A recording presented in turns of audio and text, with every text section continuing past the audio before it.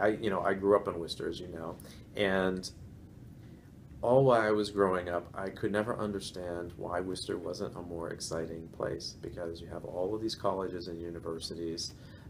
It's the second largest city in New England. Nobody seems to, but people don't understand that. They wouldn't know that. Even people from around here, when you say that to them, they say, huh? Um, and the reason why is because they really lacked that urban center.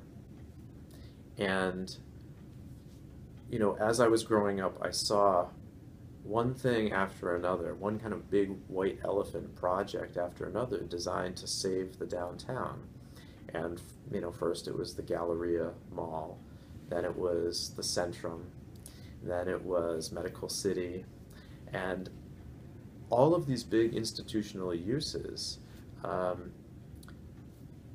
are great, but they don't create a walkable community by themselves. It's the mix of uses, it's the small blocks, the small streets, the small businesses, and most importantly, people living downtown. So I'm really excited about where Worcester is right now because for the first time in my lifetime, I'm seeing a real understanding emerging among people who live in Worcester and the local leaders that this is what needs to happen. And so now you're starting to see some residential projects happening downtown. You saw the Galleria Mall, is turning into City Square. You see some really cool placemaking stuff happening on the Common and in the theater district. So, it's all there. I think Worcester's going to really have a huge renaissance in the next 5 to 10 years.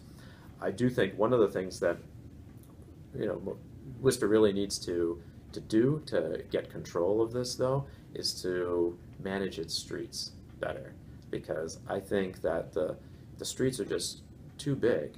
You have these three, 6-lane boulevards basically going down through the downtown from Kelly Square to Lincoln Square, and it's not a friendly place to walk still. And those streets act as barriers between Main Street and Union Square, Union Station, and Shrewsbury Street area, and between the emerging Canal District. And so, if we're really going to knit the downtown together into a walkable place, we have to figure out how to retrofit those places. So I think the city is working on redesigning its main streets. I'm excited to see what comes out of that. I think Worcester, the main street could become a really nice boulevard, much more walkable.